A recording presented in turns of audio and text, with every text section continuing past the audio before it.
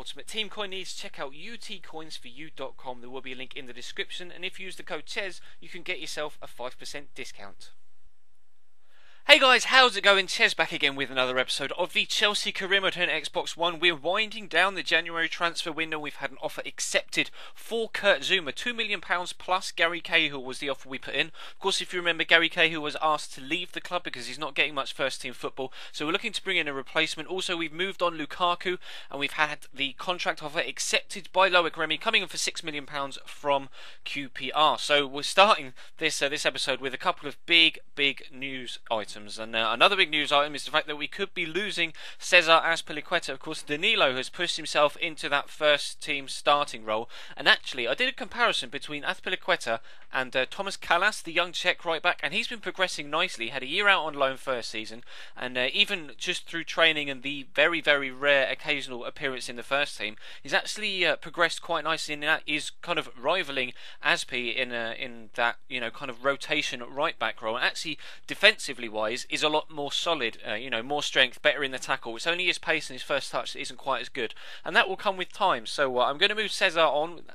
£8.5 million is a decent offer if I can get that counter in, so that can definitely be used in other areas of the team. But we're coming into the first game of the episode here at home against Aston Villa, a team that we drew against last time out, as far as I can remember. But we do need to pick up a win if we possibly can, because we really need to extend that lead at the top of the table. As you can see, 3 points from us. We're on 50, they're on 47. It's still very close at the top. There's still a few teams sat just behind them as well that are right on our tails, so we need to make sure that we can maintain a gap. But we go off to an awful start. That is a truly spectacular finish from Darren Bent. Just enough on it to get it around the defender, in between goalkeeper and post, and in off the woodwork to put them 1-0 up after just 5 minutes. But we then came back, trying to get ourselves back into the game. A nice flowing move ends with Ramirez having a nice left-footed shot. Unfortunately, Brad Guzan is in between man and goal, so we stay at 1-0. But Brad Guzan is a very good goalkeeper. If you remember the pack playoff series that we did not too long ago, I actually had him as my goalkeeper, and he was phenomenal for me. Kept me in so many games, and he was keeping Aston Villa in this game as well. Marco Reus is going to have another free kick. Fantastic effort off the post. Unfortunate this time. Marco Reus so nearly brings us back level 1-1. He really is fantastic from a free kick. But Eden Hazard gets set away here. Another fantastic move. This time the goalkeeper does make a save, but it still comes back off the post.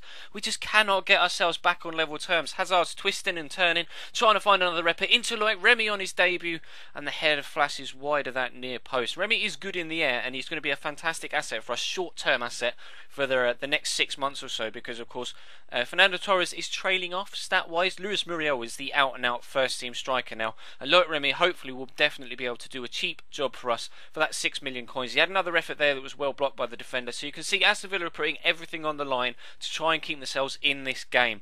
They need the win just as bad as we do. They started the season very strongly indeed, and have actually fallen away in the past few weeks, but this is clearly the sort of performance that they were putting in, week out, to get themselves up near the top of the table. They actually sat first for a brief period, but so we're going to pick up a corner here. Hazard's going to look for the man on the edge of the box, which is actually Ramirez.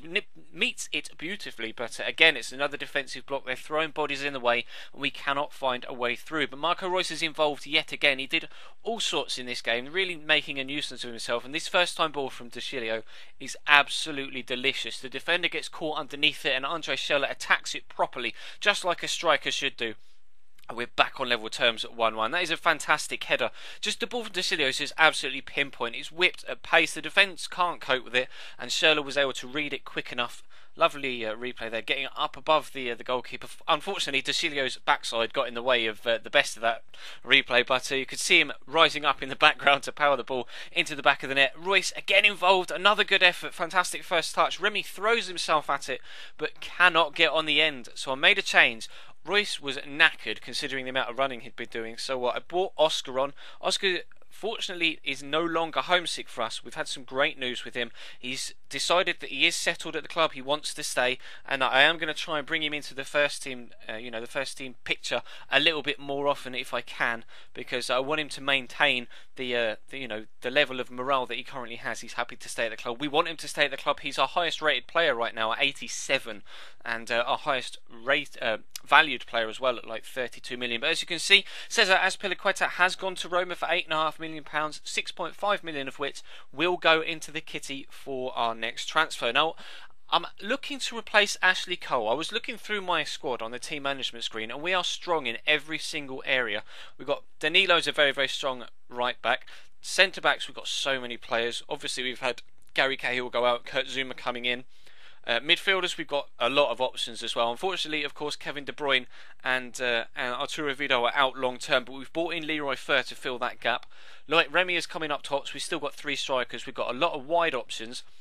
The thing that I'm wanting to replace next, or the player I'm looking to replace next, is actually Ashley Cole. He's 34. Now, De Chilio has been starting to fill in for me in the first team because Ashley's ratings have just dropped tremendously, and it's a real disappointment to see such a good player kind of drop off so dramatically in such a short space of time. So I'm looking to replace Ashley Cole. He is the next big transfer I'm looking for, a marquee signing at left back.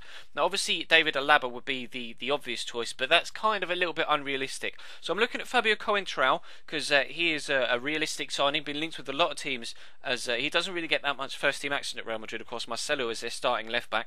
And I asked on Twitter a few days ago, actually, when I was recording this, for some suggestions from you guys, and there were loads of suggestions. So if you don't follow me on Twitter at Chesnoy Gaming, there is a link in the description to do so if you would like to follow me, because you can have a real-time impact on what happens in this series.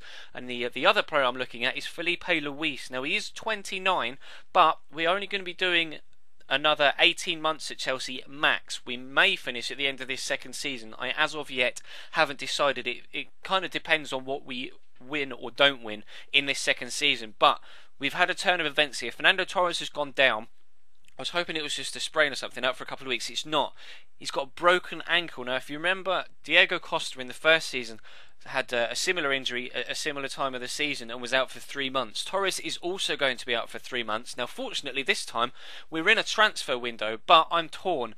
Do I bring in a striker that isn't necessarily a giant first team name? Because we've only got about £20-25 million to spend. We're not going to be able to bring in someone of the likes of Sergio Aguero or Mario Balotelli or Edinson Cavani for all the sort of money that we have at present. So do I look to buy another Loic Remy type player, another £5-6 million player that is just going to fill the space whilst Torres is out injured, and then maybe move on in the summer, or maybe Torres move on in the summer, considering how how his stats are starting to decline?